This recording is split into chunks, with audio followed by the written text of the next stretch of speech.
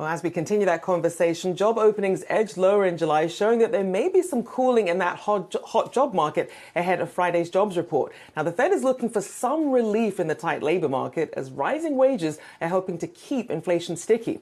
Now, stocks popped on the news as investors have priced in a soft landing, hoping inflation can come down without causing a recession. But our next guest isn't so convinced that an economic slowdown can be avoided. Joining us now is Eddie Ghabour, Key Advisors Wealth Management CEO and co-founder. Good to see you, Eddie. So you say that there's no way we can get to this 2% inflation target by next year without a recession. Break down your base case for us. So look, in my opinion, when you look at the percentage basis, you have to drop to get down to 2%. In our opinion, the only way you can get there is by demand destruction. I think the Fed obviously knows that. Now, look, if they ultimately change and kind of flinch and say, well, 2.5% or 3% they can live with, that completely changes our opinion in regards to a recession. But again, I don't see how you can get that rate of change to drop that much by next year without a recession. So right now, we think the consumer is showing some weakness. When you look at credit card debt, then you have student loan payments having to start back up in October. So I just don't see it. I hope I'm wrong and we don't have a recession.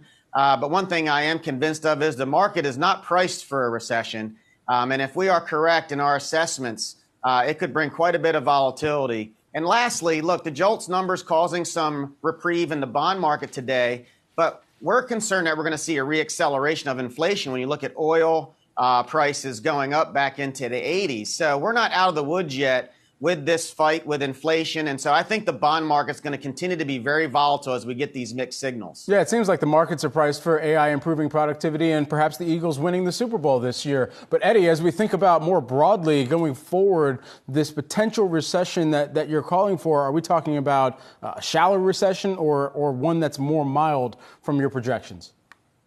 So whether it's mild or shallow, I think the market, when you look back at history, whether it's mild or shallow, it's not good for the equity markets. You normally will see a double-digit drop in regards to the markets from the levels that they are when the market finally prices in the recession. And that is really our base case, if that's still in the cards. Now, look, without question, the market and the economy has been much more resilient than what we anticipated coming into this year. So it may be a story for the first half of next year. But again, when you follow the rate of change here and you're looking at the direction where the consumer's going, being in a consumer-driven economy, things aren't heading in the right direction. They are decelerating.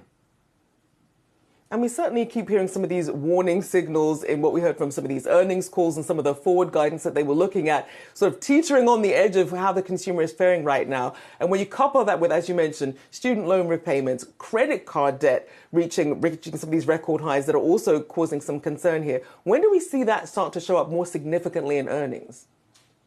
So I think you'll see that in the fourth quarter of this year is when you'll really start to see that. And again, if I had to pinpoint a time period where you'd start to see that weakness recognized in the market, that's probably when you'll see it. So we'll still get some rips and rallies and then some dips and maybe sideways. But I think in the fourth quarter is when we're going to start to really see that. And look, real estate is going to show some cracks as well, too. You have mortgage rates at over 7%. You're going to have a problem in the regards to those folks that have mortgages at 4%, 3% right now. I don't think you're going to see them putting their house on the market to sell anytime soon. What's your top trade if we do see a recession? Would be buying the long end of the Treasury curve, because if we see a recession, you're going to see the long end really drop, in our opinion, and that's going to be where you'll get that initial pop, and then you'll want to rotate into your higher beta plays. Right now, we're heavy into money markets, frankly, because of the yield that they're having, because we're still not convinced that the volatility in the Treasury market's over yet. But once that gets priced in, you should see the long end of the curve really come down. And Eddie, what are some of the key questions that some of your clients are asking about the environment that they're in and how to play that right now? So the biggest question we're getting from our clients, because our clients, many of them are retired, so this isn't their first rodeo, is they see what's happening under the hood economically with their businesses, where they live, and their local economies, and they're scratching their head as to why the market this year has ignored those fundamentals. So the disconnect between the fundamentals and the market is the number one question that we're getting right now. So we continue to talk about patience. And patience is one of the hardest things to have as an investor. But with short-term yields paying what they are, it makes being patient a lot easier today. For companies that we've continued to monitor over the course of the earnings season, many of them citing macroeconomic challenges and how it could impact their company.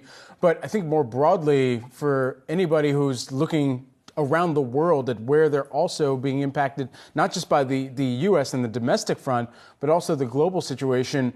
Are there pockets of this market that you could see turning earlier because of their exposure internationally, particularly here, Eddie?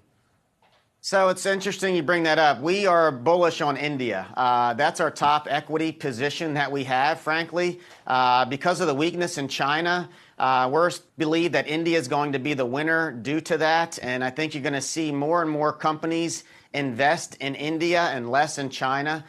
So India's economy looks like it's going to be accelerating over the coming quarters because of that dynamic. So it's not.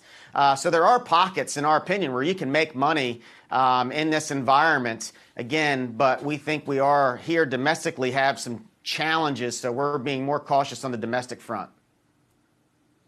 And as you said, that it's easy to be at least patient at this point when you're looking at some of these yields. Always great to see you, Eddie Ghabour, Key Advisors Wealth Management CEO and co-founder. Take care. Thank you.